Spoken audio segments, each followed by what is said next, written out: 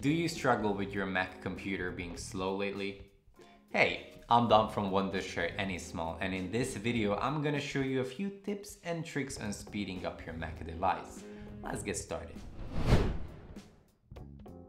The three main reasons why Mac computers slow down over time are the followings. Hard drive RAM maxed out.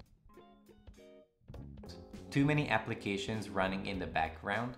Too many applications open automatically when PC boots up. These problems are very much likely to appear when you use your device on a daily basis, but you don't take proper care of it. Fortunately, there are multiple ways to speed up and clean up your Mac device, so let's dive right into it. Number 5.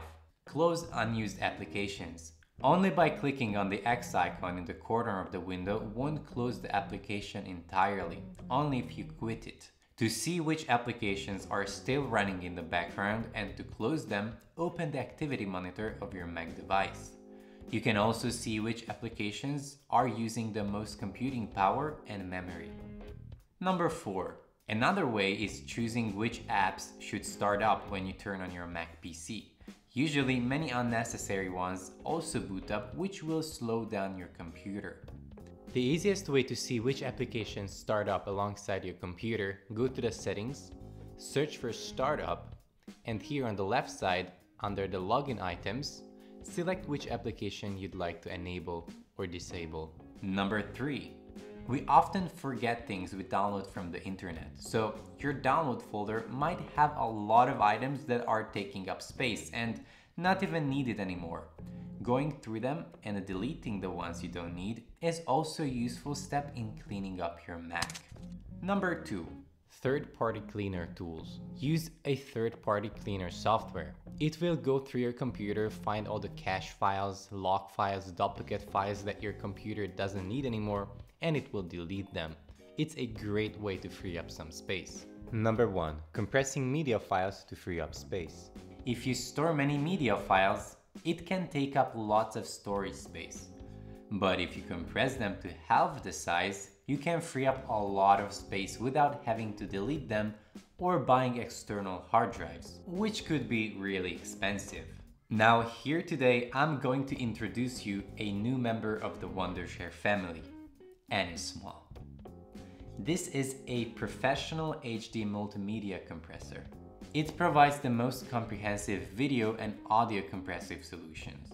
It's capable of one-click batch operation, supports over 1,000 formats, and a high-definition lossless compression, and it easily satisfies your various compressing demands.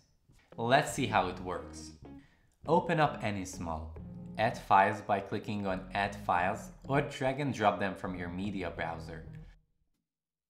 On the right side of the interface, under the basic settings, choose an output quality and a compression percentage.